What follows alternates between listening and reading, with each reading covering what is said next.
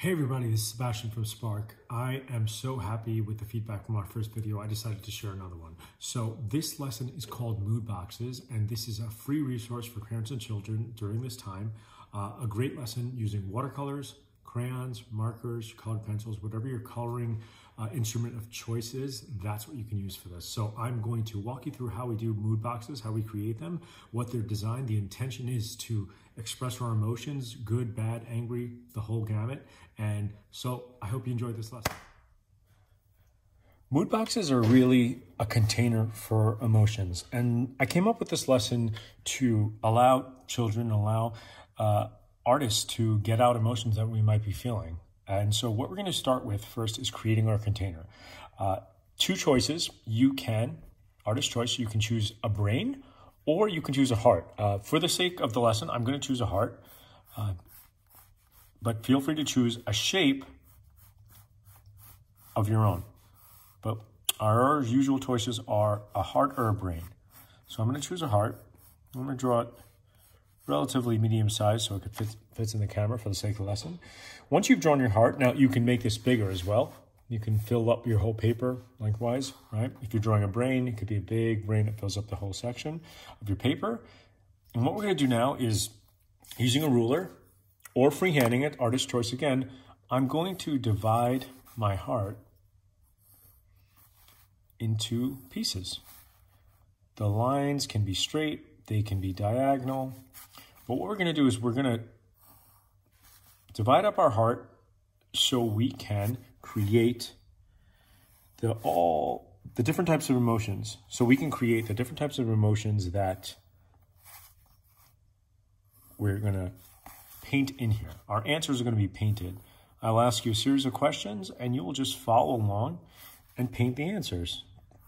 It's pretty intuitive. Everyone's answers might be different. We might have some that are the same. And when I say answers, we're really talking about colors, right? How do we see ourselves in color?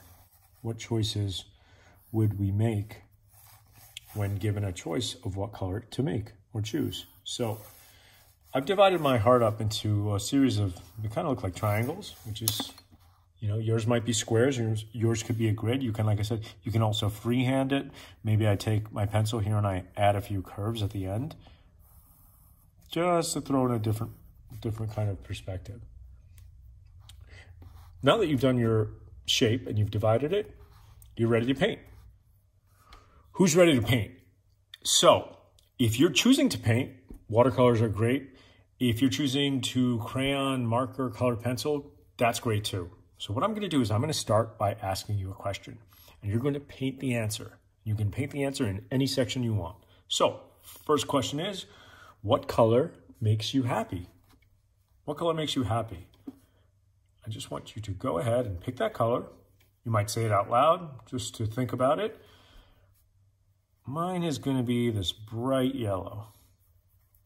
So I'm going to paint that shape bright yellow. That's my first shape painted in. With a really bright, like sunshine yellow. Okay. Next question is, what color makes you sad? What color makes you sad?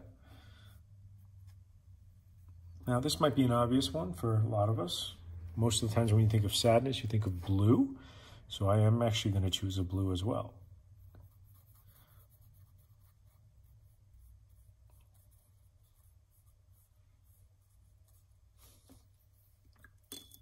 Wash off my brush. I'm going to jump to the next question. So now I've got yellow and I've got blue. What color makes you angry? Ooh, what color makes you angry? Grr, you might think. And most of us might land on red. If you have a different color for anger, that's fine too. So you're going to choose that shape and you're going to add your red. You can choose different color reds for different questions, so keep that in mind. So whatever color red you're picking right now, you might be able to answer red and mix or blend a different shade of red.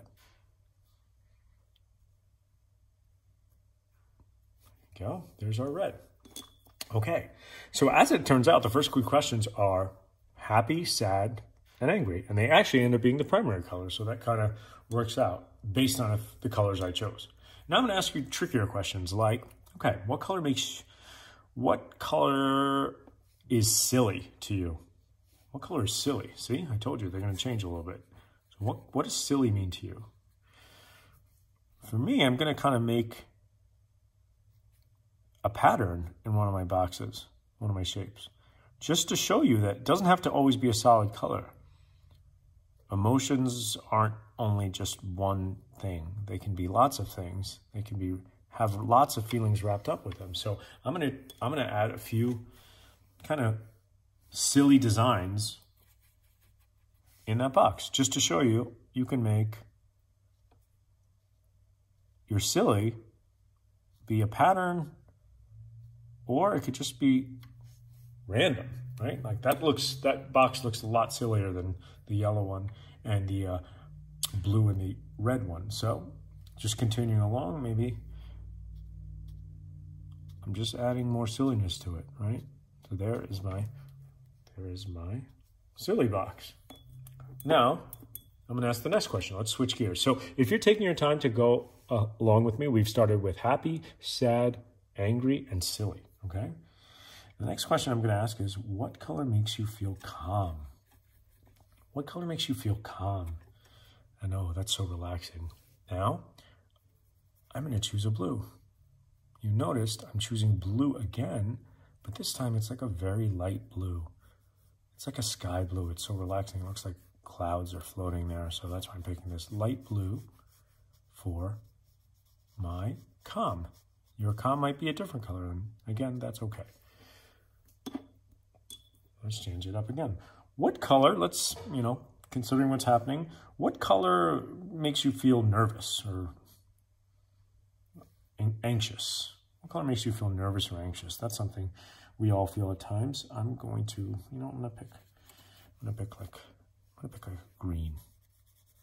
It's gonna be my nervous, a little uneasy, feeling a little nervous about something. Feel a little green. So I'm going with green, and I'm blending the green. So I have a light green on the top and a darker green on the bottom, but now I'm going to blend them. And with watercolors, blending is something you can easily do by just adding water if you want it to lighten. And less water gives you a darker color. So this is my heart so far. It's starting to fill up. Now, as you go through this lesson, I want you to keep this in mind.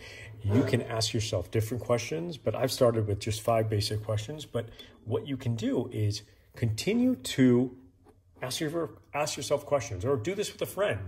What color makes you think of nature? So you can change the questions. So for this one, I'm actually going to show you another trick. I'm going to combine 2 colors.